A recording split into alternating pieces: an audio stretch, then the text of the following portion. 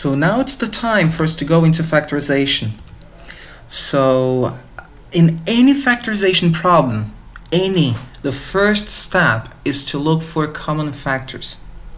So I've got here 3 examples in which we just have solving those problems, factorizing those problems is simply looking for common factors.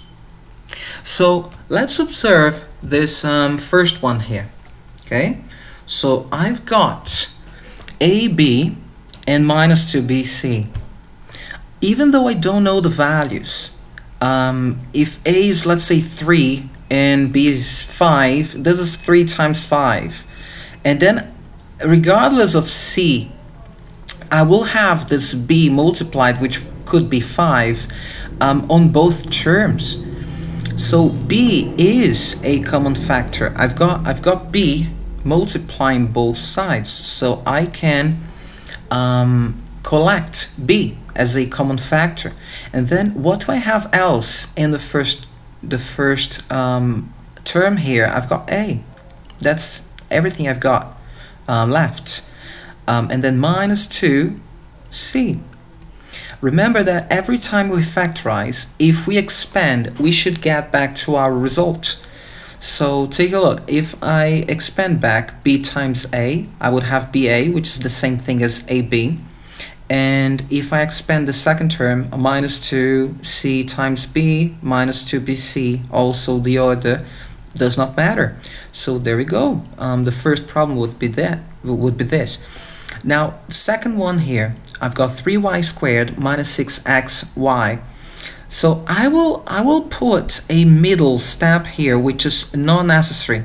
If you can see straight away, all right, you don't have to do this. I'm just doing this to show all of you, all right, what do I have there? Okay, the multiplication sign here is not a very good choice. So let's just change this to 2 times 3. I'll put a very small x here. Okay, because the dot, you might presume that it's a comma separator. All right, so take a look. I've got terms 3 and y repeated in both of those terms. So I can collect those. So I would have 3y, and then here in the first one, what do I have left? Y. On the second item that I had here, what do I have left? Minus 2x. And that's it. That's done. So far, so good. Now, the last one, first thing that we can observe, both terms are negative. So I know that whatever I factorize will be negative. Now, 2 and 4, well, 4 is 2 times 2, so I know there's a 2. And also x squared and x, so I've got 1x. Now, let's see, what do I have to multiply negative 2x to get negative 2x squared? X, simply x. The second one here, what do I have to multiply negative 2x to get negative 4x? It's positive 2. I simply multiply it by 2. It's twice this value, isn't it? So if I multiply by 2, I get back to my negative 4x. Remember, you can always check your answer by expanding, right? So let's see. Let's do this. All right. I've been telling you to do it, so let's do it as well. So what if we expand back? In the first term here, I've got BA.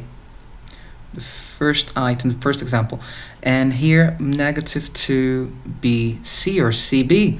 If I rearrange, this is AB minus 2BC. So we have gone back to what we had before. This one, let's see, 3y times y, that's 3y squared, and 3y times negative. Now 3 times negative 2, that's negative 6xy. And we got back to what we had before. Here, same thing. This is equal, right? So equal negative 2x times x, negative 2x squared. Negative 2x times 2, negative 4x. So there we go. We can always get back to our original problem just by expanding it back again. And that might be a good way for you to check if you're insecure that your result is the right one.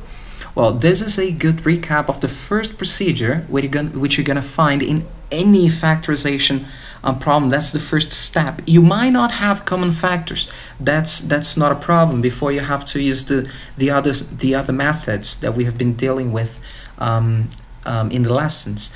But this is the first thing that you have to check. The first thing that you must do is check for common factors. And if there's no common factor, that's fine. You can move forward.